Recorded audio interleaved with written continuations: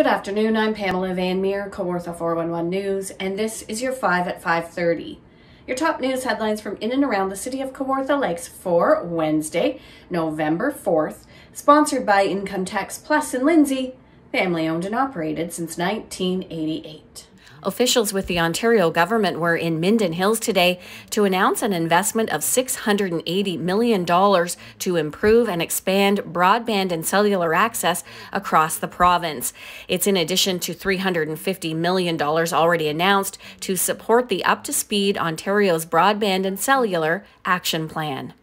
We've invested, as I said, $150 million for ICON, $71 million in SWIFT, the Southwestern Ontario Broadband Network, $63 million for the Eastern Ontario Regional Network, or EORN, filling the cell gaps and dead zones in Eastern Ontario, and $30 million for the Matawa project connecting 6 First Nations in Northern Ontario. And now today, $680 million more for broadband, totaling close to $1 billion for broadband that will improve people's lives, public health and economic development to unserved and underserved communities like Haliburton County. We're hopeful that the federal government will release its Universal Broadband Fund. Ontario has stepped up and is putting $1 billion on the table. Ontario isn't waiting any longer. That is why we are taking action today. As the Premier has said, there is no more important infrastructure project than broadband. In the 21st century, connectivity is no longer a luxury. It is a necessity. It is a social, cultural, and economic lifeline for students, families, businesses, and seniors in communities across the province. The COVID-19 pandemic has only highlighted this need.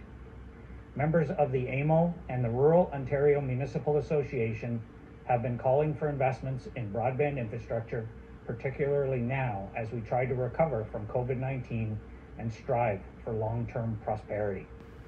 According to the CRTC, over 1.4 million people in Ontario do not have broadband or cellular access, and as many as 12% of households in Ontario, mostly in rural, remote, and northern communities, are underserved or unserved from the perspective of broadband. The province is investing $190 million in integrated fiber technology to bring high-speed broadband to 50,000 more homes and businesses across southwestern Ontario. The first legal retail cannabis store in the city of Kawartha Lakes is now open. The 420 store is located at the Whitney Town Centre at 370 Kent Street West in Lindsay. They opened on Saturday and the owners say they've been very busy. It's a family-owned operation providing 8 local full-time jobs, and they're open 7 days a week.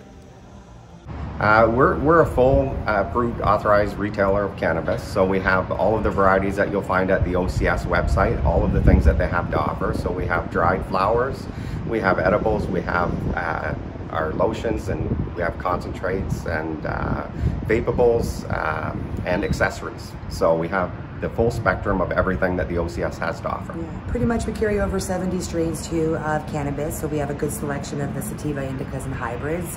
And our CBD selection is excellent because we know that would be, it's very popular right now, CBD, and it is something that a lot of people use. So we have a high CBD section as well. The idea came almost 2 years ago. We started with the process with the lotteries, which weren't successful for us, but on January 6th, they opened it up to the public, so it was free market. We applied for our license on January 6th, and we received confirmation in May that we were moving forward in the process. So we procured our lease space here in the Whitney Town Centre, and we started to work on the store. There were 2 inspection gates as we moved along. We received our final inspection on October 30th. But we're very happy to be here. I'm pretty local here too, so I live in just Little Britain, so I'm very excited for our community to have this here and to provide jobs as well to our community. For more information, go to the420store.ca. We are always looking for news, so if you're out and about in the city of Kawartha Lakes and you see breaking news happening, let us know. If you have a good news story or something you feel might be of community interest, you can also reach out to us at info@kawartha411.ca, or you can find us on Facebook, Twitter, and on Instagram, and please subscribe to our YouTube channel. It's time now to take a look at the weather. Our weather is sponsored by Team Brad Bird, Mincom Plus Realty in Lindsay, a team that'll get your home sold. Beautiful blue skies out there today and nothing but sun, and it will be the same for the next few days.